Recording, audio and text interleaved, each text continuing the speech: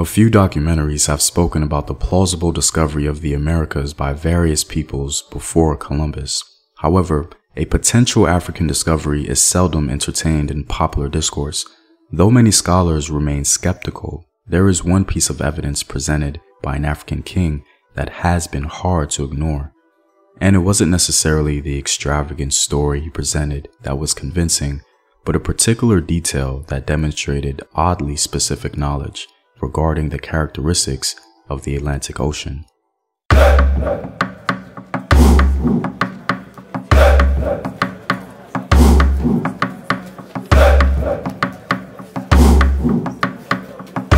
What up, African world? It's Home Team here, and welcome back to another video of African history, culture, and worldview. By supporting this channel on Patreon, you're helping in the creation of these videos and contributing to this content.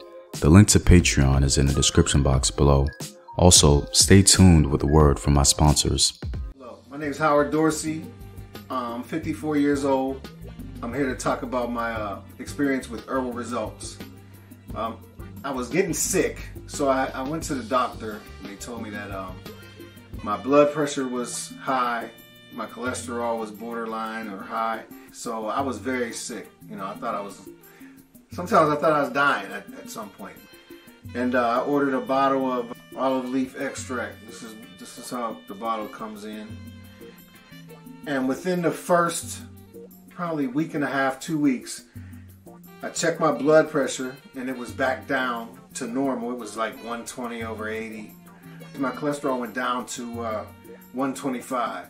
You know, I definitely believe that olive leaf extract from Herbal Results saved my life. And that's real. I mean, I recommend it to everyone in my family, my friends, and we've seen a lot of results in that manner as well. Purchase now at herbalresults.net. To begin, the only group of Africans who have been seriously considered as candidates for Atlantic maritime exploration were the Mandinka people of the Mali Empire. Undoubtedly, the only reason scholars have considered it is because of how Mansa Musa described his ascension to the throne, which details a previous ruler ostensibly abdicating the throne and sailing the Atlantic Ocean. Now, although this story is a documented fact, we can't conclusively say that the Mandinka or Mande peoples successfully reached the Americas. The nature of the written evidence is only speculative. Thus, this video will be presenting some opinion-based speculation as well, so please keep that in mind. Though most scholars aren't convinced that Africans discovered the New World, some are more open to the idea that Mansa Musa may have been telling the truth about a previous African ruler who sailed the Atlantic well before Columbus. Academic concern about the success of the journey in this case is irrelevant. So what makes Mansa Musa's story of imperial maritime exploration so undeniable that scholars are forced to consider it? Well, let's start from the beginning and analyze the king's words for ourselves. Most of us know the story. Mali was perhaps the greatest empire West Africa had ever seen. It produced the world-renowned city of Timbuktu, massive amounts of wealth, and a legendary king who literally brought it to the attention of the known world for the first time, being included in the 1375 Catalan Atlas. As a devout Muslim, he took his journey to Mecca, and it was this journey that earned him global fame. His stop in Egypt is of particular interest because he brought in so much gold that it was devalued for quite some time. The monomania surrounding this one event catapulted him into legendary status.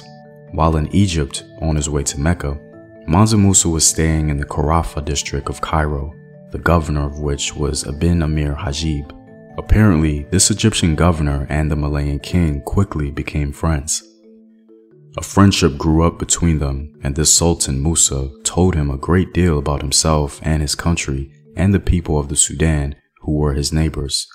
One of the things which he told him was that his country was very extensive and contiguous with the ocean.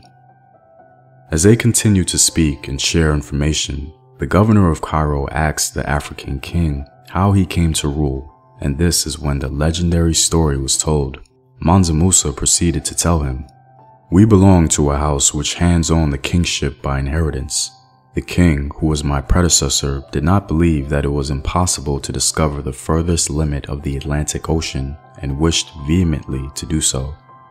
He equipped 200 ships filled with men and the same number equipped with gold, water, and provisions, enough to last them for years, and said to the man deputy to lead them, "Do not return until you reach the end of it, or your provisions and water give out." They departed, and a long time passed before anyone came back. Then one ship returned, and we asked the captain what news they brought. He said, "Yes, O Sultan, we traveled for a long time until there appeared in the open sea a river with a powerful current. Mine was the last of those ships. The other ships went on ahead, but when they reached that place they did not return, and no more was seen of them, and we do not know what became of them. As for me, I went about at once and did not enter that river." Mansa Musa goes on to say that the ruler at the time did not believe the story, and so that same ruler set out himself with even more ships. After the king did not return, Mansa Musa ascended the throne. Now the implication of the story is obvious. However, one scholar rightfully noted, despite the implication, that there is no mention of land discovery or a successful maritime mission. Some scholars question the legitimacy of Mansa Musa's elaborate tale altogether, suggesting that it may have been a cover story for his possible usurper status. For whatever reason, he doesn't identify the previous ruler. This may or may not be significant. The idea here is that he usurped the throne and hid this information from the Egyptian governor via an Atlantic exploration fable. Despite this theory, some scholars are forced to remain open due to Mansa Musa's accurate description of the Atlantic Ocean's characteristics. Michael Gomez presents the dilemma quite well. The absence of supporting evidence certainly gives pause, but on its own fails to generate skepticism sufficient to completely dismiss the possibility, as corroboration for one element of the story derives from oceanographic studies. In blaming the first voyage's failure on a river with a powerful current, the survivor seems to refer to the Canary Current, a year-round movement of water flowing south along the West African coast from what is now southern Morocco to Guinea, some 1,000 kilometers in width. It would have been difficult to miss. Why or how such an experience with its basis in observable verity would be included in a wholly fabricated story is therefore unclear. The probability that the Canary Current is referenced strongly suggests it was encountered. As Michael Gomez notes, therein lies the great dilemma for skeptics. Mansa Musa's accurate description, likely in reference to the known Canary Current, is nearly impossible to dismiss. The Malayans, who facing the Canary Current as amateur explorers, would have found it a daunting task. It's no wonder why one of the seafaring vessels decided to return. John Thornton tells us that even experienced seamen sometimes fail to navigate the Atlantic. The Atlantic Ocean has strong, consistent currents that run through it, and no sailor can ignore these.